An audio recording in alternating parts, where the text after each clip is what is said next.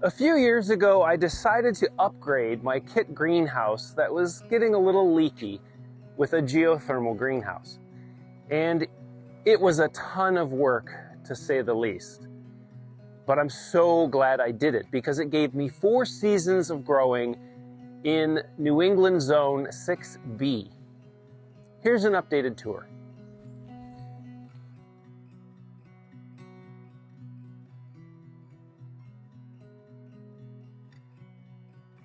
Now, right off the bat, something that I've changed, if you've seen any of the other videos on the greenhouse, is I got rid of the screen door that I had on the inside section there and replaced it with a bug curtain with a magnetic catch. It makes things so much easier.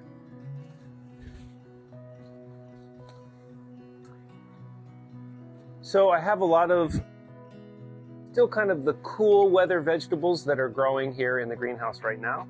I have a Tom Thumb lettuce growing, and then I have Merveille des Quatre Saisons, which is a type of lettuce. And they're still doing pretty good.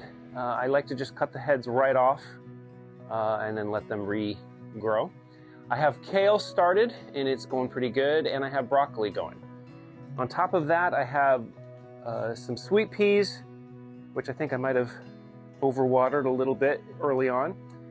And then I have green bean pole beans going here in the back. On the wall, I have strawberries growing in containers. I have radishes growing, and I have seedlings growing over here in my starter area. And I have Rise and Shine squash started, which I'm super excited about the Rise and Shine because it's a vertical habit squash. So it doesn't vine out, it grows up almost like a bush. And I have some pawpaw seedlings started that they haven't broken the surface yet. In addition to that, I have some Malagueta peppers started, and they look like they're actually doing pretty good. And so that's the general overview of what's growing in the greenhouse. Now, if you haven't seen any of my other videos about what a geothermal greenhouse is, here's the basic idea. You see this tube that's coming up out of the ground? Well, there's hundreds of feet of it below the ground underneath the raised bed that I built in the greenhouse. And the basic idea is there's as much air volume contained in that tube as there is air volume above ground inside the greenhouse.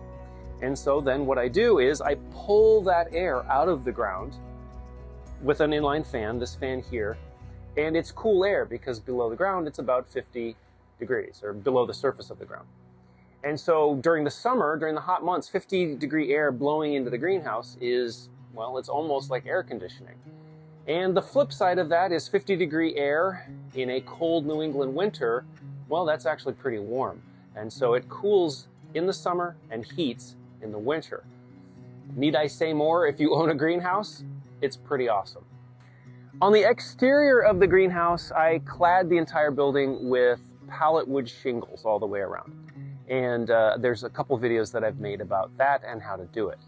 You'll also notice that there is a hot air exhaust fan on the upper side of the attic area of the greenhouse, and that obviously in the summer months gets rid of the hot air that's rising in the greenhouse. All of the windows on the greenhouse, with an exception of the roof panels, the clear polycarbonate panels, all of the windows that you see on the building I got for free by searching around on Craigslist and Facebook and places like that. A big chunk of this structure is just made out of free materials, including a lot of the wood. I just kept my eyes open to find people that were getting rid of lumber, and I snatched it up. This time of year, I actually replace a couple of the windows with frames that have hardware cloth in them to act as screens. And so obviously what this does is it allows cool air to come in the morning, it allows hot air to exhaust in the middle of the day. And above all, it prevents cabbage butterflies from getting in, because they are the bane of my existence on any kind of brassica that I have growing on the rest of my property outside of the greenhouse. And so it prevents them from getting in. But pollinators, not that I need that many inside the greenhouse, some pollinators can sneak in and out by means of these screens. Now, another aspect of this design that might seem counterintuitive at first glance is that right now, I think it's about 10 o'clock, I just looked at my watch that I don't have. At about 10 o'clock in the morning, there's still not sun on my greenhouse. And you would think, well, that's bad, right? Well, actually not really. I intentionally designed my greenhouse so that it only gets really hot sun for about 6 hours a day in the summer. In the early spring, during the winter, and in the late fall, all the leaves are down. And so because the leaves are down, then I'm getting a full blast of sunlight all of those cold months. But during the hot months, I'm actually not getting as much sun into the greenhouse as you might expect. And that's because the greenhouse is primarily designed for those cold months. I can grow things outside on the property when that gets sun like you would expect. But the greenhouse actually shines when it's cold outside. One additional feature I wanted to point out about my greenhouse is that I have a raised bed inside of it. And the raised bed is made up of gabion baskets. Now you can see an example of gabion baskets in this raised bed that I made outside.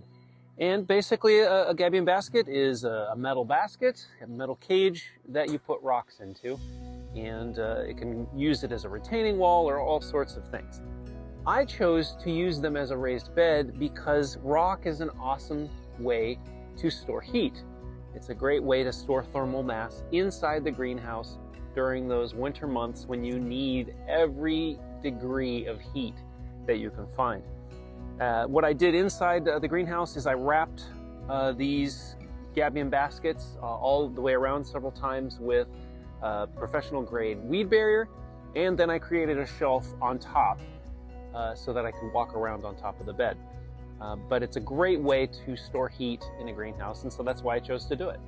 Another big project that I did earlier this spring was I changed the supply side of my watering system. The process of getting water from my house up here to the greenhouse is challenging because I can't bury the line in most of the spots that it needs to go through, and so it has to be exposed to cold temperatures. And so what I did was I installed a heated garden hose from the house to the greenhouse.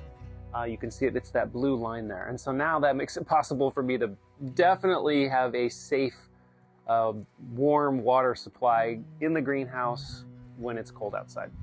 So that's a basic kind of updated tour of the greenhouse. I'm sure you probably have questions.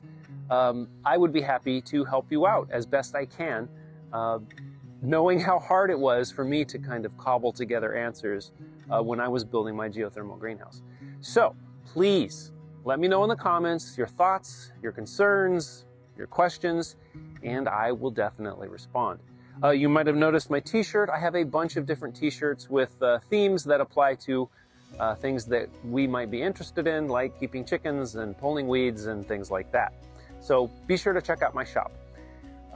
If you liked this particular video, I would really appreciate anything that you can do by hitting that little like button, hitting the subscribe button, and of course hitting the bell button so that you're notified when I post videos. All of that regular YouTube stuff. If you made it to this point in the video, I salute you. Thank you very much. That's very kind of you.